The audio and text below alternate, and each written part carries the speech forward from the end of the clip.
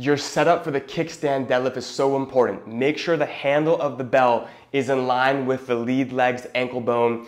The back foot is on its toes or the balls of your feet, and it's about 1 foot's distance away. From here, push to the ground, stand tall, keep your shoulders square with your hips. Now I really want to point out here is look how Gabby's shoulders and hips are square to start. So pack that shoulder in place, push to the ground, stand tall, keep your heel off the ground on the way up and on the way down, and initiate this movement by shifting your hips back.